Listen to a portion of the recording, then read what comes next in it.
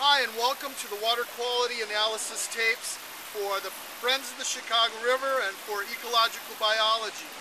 These tapes are intended to make you become an expert at water quality analysis in the various tests that we're going to do in our ecological biology class. I'm Mr. Piskel, and I'm one of the biology teachers that teaches ecological biology. Might be your teacher, or I might be one of the teachers that helps out at GBN in your class when we go to the river. This is the West Fork of the North Branch of the Chicago River, and it's a beautiful day. I'm out here telling you how to use the tapes, how to effectively learn how to do the tests. You'll notice that after you're done with the introduction tape, you'll be able to find right on this GBN Science Department YouTube video selection your particular water quality test to do your particular water quality and learn how to do it. The tapes are designed so that you can stop them where you need to, take notes as you go in your journal, and become a real expert.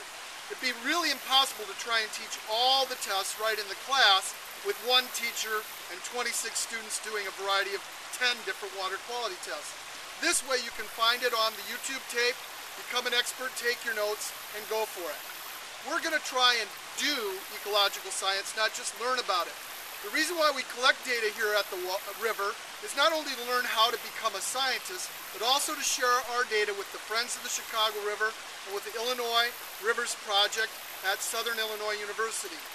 These particular groups want data from this stretch of the river to know its overall health. So you're doing real science, and you need to be able to do the tests as well as possible. With these tapes, and then practice in the room, and instruction in the class, as well as your readings outside of it, you're going to become that expert. So, in this introduction, I just want to tell you a few things that all groups need to know.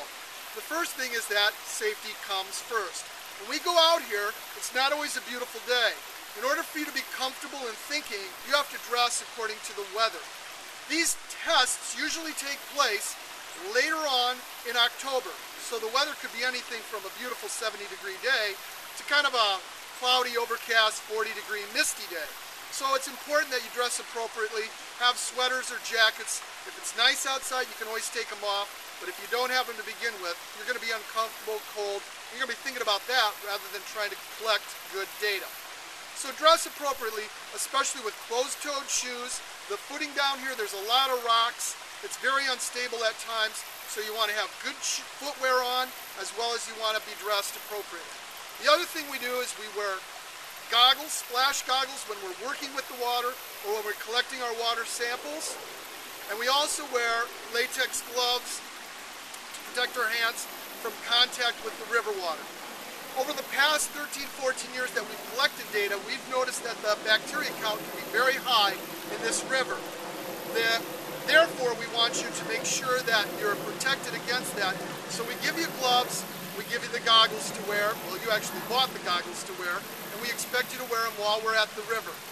If you're in the publicity group and you're shooting videos and things like that, you don't need to wear the goggles and gloves as long as you're not standing out in the water. If you go out to take shots, you too need to be dressed appropriately.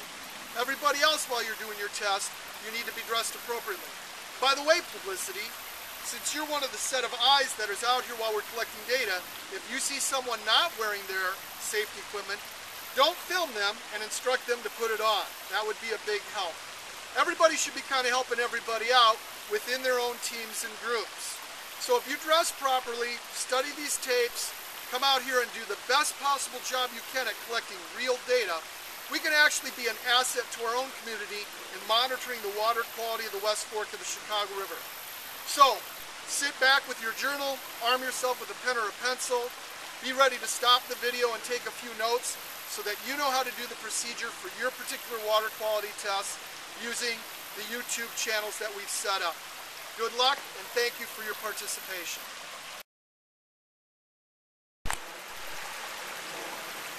Right now I want to show you how we're going to collect water, and most of the groups are going to have to collect water when they first come down to the river. Notice I'm armed with my gloves and my goggles, and I'm ready to go and collect my water. We have these poles that allow us to reach out into the river without having to get into the water to collect our water, and we have special bottles for collecting the water.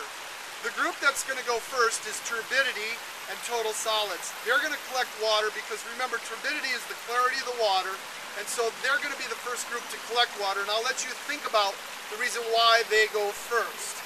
After that, we're going to have dissolved oxygen and biochemical oxygen demand get their water, and then we're going to have nitrates, phosphates, and then fecal coliform is going to get their water last, because when they're out here at the river, they're going to be assisting benthic macroinvertebrates, and their test takes place back at school.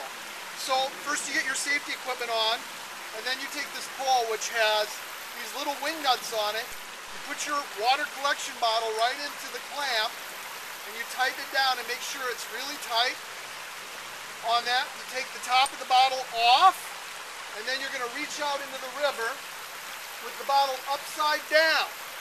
You're going to let it go into the water, completely under the water, turn it right side up under the water. It needs to be below the surface of the water when you collect it, perhaps 4 to 5 inches deep.